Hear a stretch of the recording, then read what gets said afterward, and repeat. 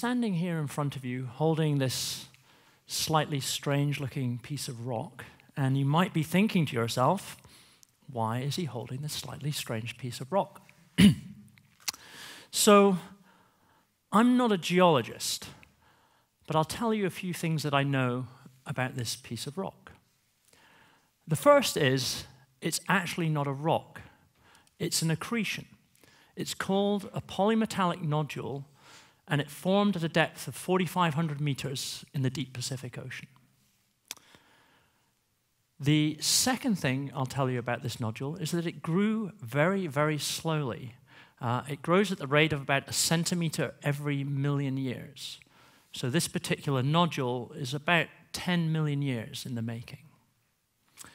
And then a third thing I'll tell you about this nodule, given the theme of the event today, is that it comprises about 28% manganese, 1.5% nickel, 1 to 1.5% copper, and about 0.25% cobalt. Now, these four minerals are central to the way that we operate in modern society today. And in particular, the nickel and the cobalt are hugely important for the current technology for power storage. A recent report by the World Bank stated or predicted that by 2050, the demand for nickel and cobalt for electric vehicles will go up by about 1,000%. I'll tell you another thing about this nodule as well. It's not alone.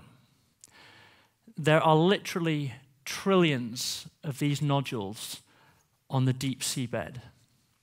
So between Hawaii and the west coast of Mexico, there is 6 times more cobalt and 3 times more nickel in the nodule fields there than the entirety of all global land-based reserves. Okay. So, a pretty interesting nodule, right? Now, the history of nodules goes back to about the 1870s. They were first discovered by missions such as the HMS Challenger that set out through the global oceans and sampled the seafloor.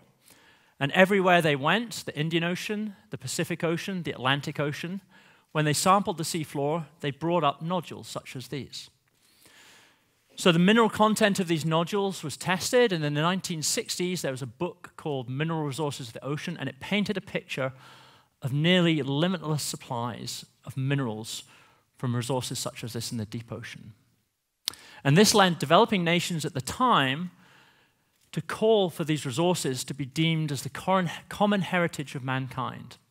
Okay? So that means that you or I own this nodule as much as anyone else on the planet. Now, if you like modern history, there's a fascinating story from the 1970s. The image I show you in the background here is a vessel called the Hughes Glomar Explorer. This was perhaps the most expensive and secretive CIA covert operation on record, or off record, I guess, if you're CIA. This ship was built under the guise of a prototype polymetallic nodule operation. It took about 3 years to build. It sailed out to the middle of the Pacific Ocean. But in fact, it was doing no such thing. In true James Bond style, it actually had a huge bay of opening doors on its base, a giant claw that went down, and it was actually out there to try and recover a Russian nuclear submarine that had sunk in the late 1960s down at 5,000 meters in the Pacific Ocean. But of course, at the height of the Cold War, you couldn't exactly just go out and recover a Russian nuclear submarine without causing a lot of trouble. So then in 1982, the UN Convention on the Law of the Sea was established, and then this led towards, in 1994, the establishment of the International Seabed Authority that governs resources of the seabed in international waters in the deep ocean. That's about 65% of the world's oceans and a majority of the planet's nodule supplies. Now, how does this all work? So the International Seabed Authority assigns licenses to explore the deep ocean The area that I'm showing you here, this is this Clarion-Clipperton zone between, you can see Hawaii up to your right and the west coast of Mexico to your left. And the color map there is the 17 licenses that have been granted to explore these resources in the Clarion-Clipperton fracture zone. There are governments there, so this is China, Japan, Korea, for example. But there are also private contractors from Belgium, the UK, and Germany.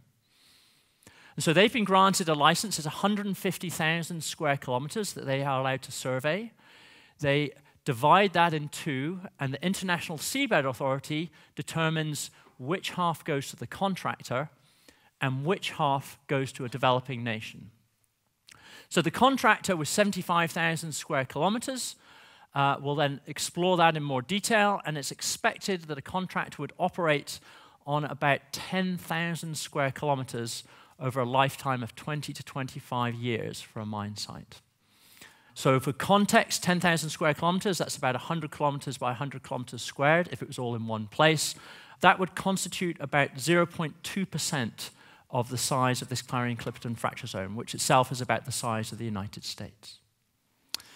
And what I should also tell you at this point is that there are other mineral resources in the deep ocean that people are looking at. There's what's called seafloor massive sulfides. Those are hydrothermal vent systems that are very rich in minerals because of the hot water that comes up from the Earth's crust through them. And there's also what's called cobalt crusts. These are the top of seamounts, essentially underwater mountains. And as you can tell by the name, they're rich in cobalt and other minerals. And these all come under the terminology of deep-sea mining, and they have commonalities, certainly in terms of concerns about the environmental impact, but the mining techniques are very, very different in the case of the cobalt crusts and the seafloor massive sulfides. You actually have to dig these things out of the ground. As you'll see with the nodules, you essentially have to go and figure out a way to pick them up.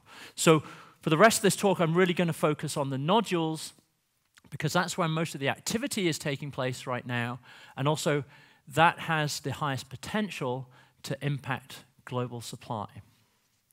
So what will a nodule mining operation look like? So this is an animation giving you an idea of what would take place.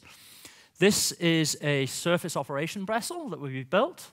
For context, you're talking about $1.5 to $2 billion to build this operation, this vessel at sea. Here's the collector vehicle being lowered off the side of the vessel, and it will be slowly lowered down to the deep sea floor. It would take about several hours, 4 or 5 hours to do so. You're traveling literally 4 or 5 kilometers vertically downwards.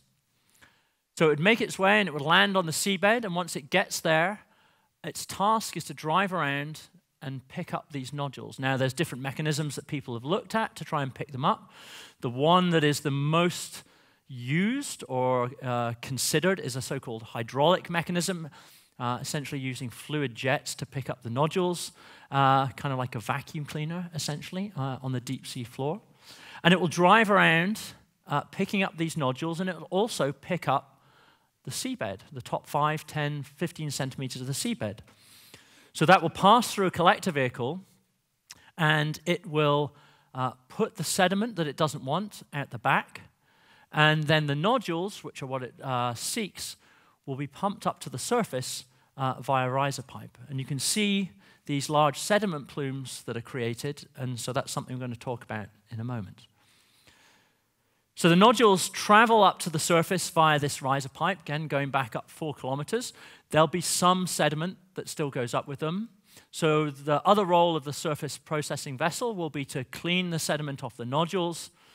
The nodules themselves will be put into a transport ship and taken to land for processing. And then the unwanted sediment from the cleaning process would be returned back to the ocean. And there's an open question about whether you'd think about doing that by discharging at depths of 1,000 or 2,000 meters, or whether you take that sediment all the way down to the bottom. So that gives you a picture of what a proposed nodule mining operation would look like. Now again, none of this exists at this point. This is all conceptual and in trial stages. Now proponents of deep sea mining advocate several reasons why you might think about doing this, going to the deep ocean. Now, one of these is that the current distribution of minerals is wherever it happens to be on land. For example, 60% of the world's cobalt supply, roughly, comes from the Democratic Republic of the Congo. So that is hardly democratic, and if you read the media, of course, there's a lot of reports about the use of child labor, etc., in artisanal mining. So that's not very good. That's something that the seabed mining, under the governance of the UN, with international regulations, could this do a better job?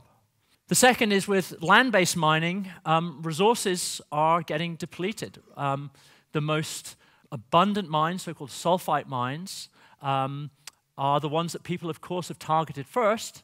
And so now mining companies are going after more challenging so-called laterite mines that have more environmental impact than a sulfite mine. So all of the mining that we currently do, essentially, is done on land. Should we move some of it to the ocean and take some of the burden off land? Another argument for deep-sea mining that's put forward by proponents is that this nodule contains 4 minerals in one, so you're essentially doing a mining operation that's 4 in 1.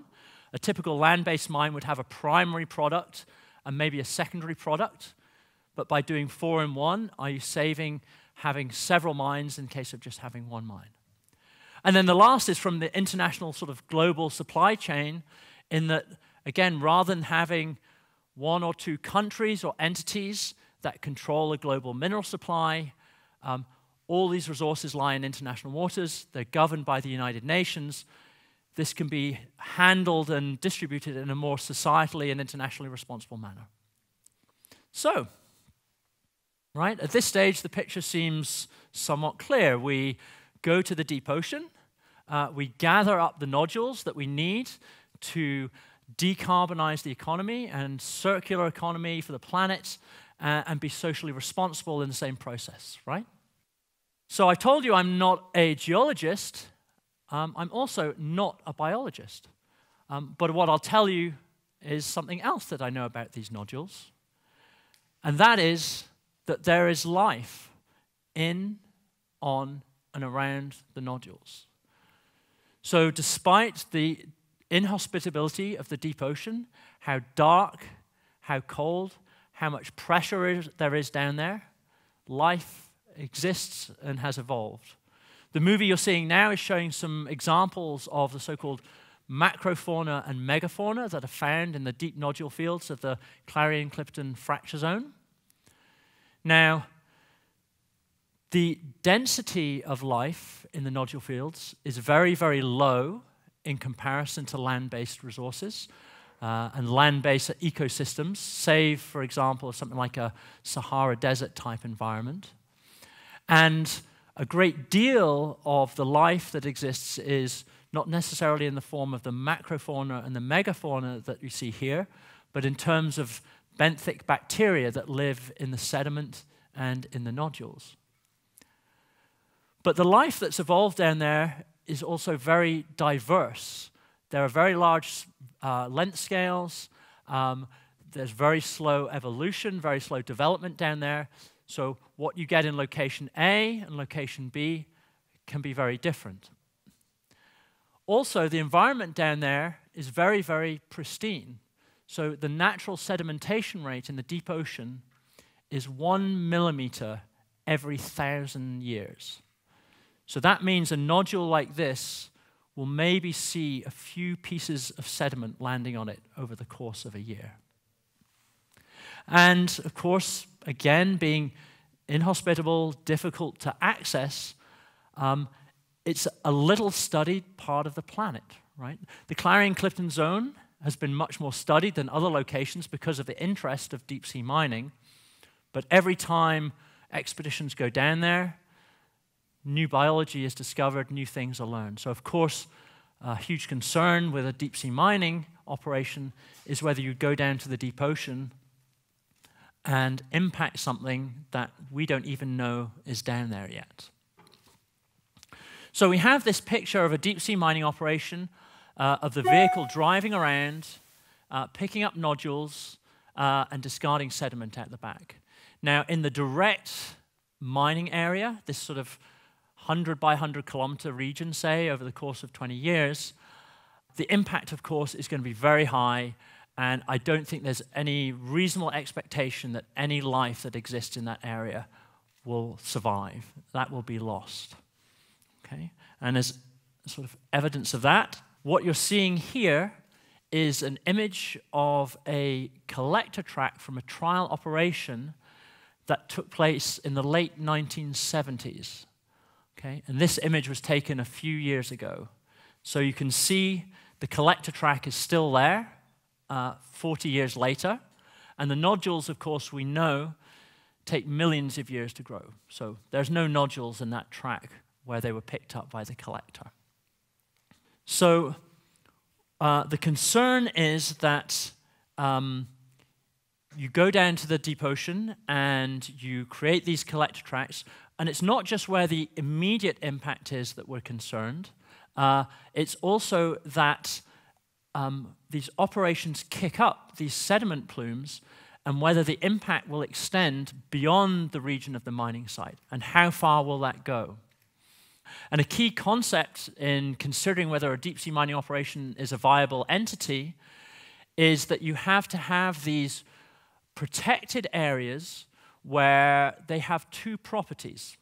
One is that you can say that the biology of this protected area is essentially the same as the biology of the area where the mining site is, so that if you act on that mining site, you haven't lost any biodiversity of the deep ocean, it's there. The second thing you have to be sure is that the sediment from these activities would not spread to your protected area. So I've already confessed to you that I am not a geologist and I am not a biologist, so what's my role in all this? So I'm an oceanographer and an engineer, and my role is in studying and understanding the dynamics of the sediment plumes that would be created by a deep-sea mining site. So I think your fair, natural question to me at this point is, how far will the sediment plumes go? And my answer to you is, I actually don't know the answer to that yet. So there have been estimates, there have been models and some studies over the last 10, 20 plus years, and estimates have ranged from several kilometers to scales up to 100 kilometers. The degree of uncertainty that we have is because the properties of the sediment, etc., are so challenging to understand and to model, and to get the data from the deep ocean is very difficult, that to make a model prediction is quite challenging. Now, what I can say is that we'll know a great deal more on the timescale of the next year or so. If I come back to this previous slide that we had of the mining site, that's actually the only real data point that we have in terms of how far things go. So that prototype operation, they measured a detectable signal 15 to 16 kilometers away from the test mining site. But that data actually raises almost as many, if not more, questions than the answer it gave you there. Because the signal it detected was about twice the background level of sediment in the deep ocean. So I've already told you that the background level is incredibly low. So 2 times the background level is still something incredibly low. But how does the biology react to that? Is that a problem for the biology or not? Also, that operation that occurred, it did not put any thought or design into trying to minimize the sediment plume. At that time in the 1970s, the real effort was to try and just collect nodules. So if some thought were put into the engineering design of the system, could you do a better job of constraining the plume? So like I said, we will know a lot more in the next year because a European contractor is going to conduct trial operations at 2 sites in the deep Pacific Ocean in 2 locations, one in a claim due to the country Belgium, the other due to the German area. And our group at MIT, the Environmental Dynamics Lab, will collaborate with a large cohort of European scientists to put instrumentation into the water, monitor that trial, which is essentially the first one, substantial one in about 40 years, and get the data to tell us what the sediment plumes are going to do. So, if you hadn't heard about the profoundly important topic of deep-sea mining, you now have, and you can understand that its future is currently playing out on the global stage. I've shown you here articles that pop up almost weekly at this point, discussing the pros and cons of deep-sea mining. Should we do it or should we not? So, will deep-sea mining be better or worse than land-based mining? The answer is we don't actually know at this point. There's a bigger overarching question that is driving deep-sea mining, or the thought of deep-sea mining, which is what minerals, or more specifically, what new minerals do we really need as a society in the coming decades? And as those questions are being answered, and with the likes of the World Bank painting a picture that in the next 10, 20, 30, 40 years, there's indeed going to be a substantial increase in the demand for minerals such as these, time is ticking on many fronts. We have to make decisions about whether we're going to get more electric vehicles on the road. The International Seabed Authority itself is in the process of developing regulations for exploitation in consultation or amongst all its member states. And I should add that the United States of America is not a member of those conversations directly because it has not ratified the UN Convention on the Law of the Sea. So, will deep-sea mining be better or worse than land-based mining? I don't know.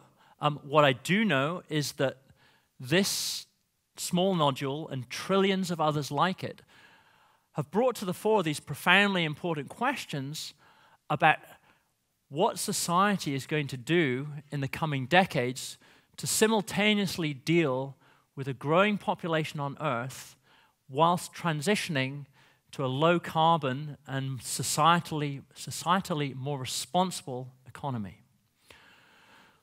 What we know is that there are costs either way. Okay?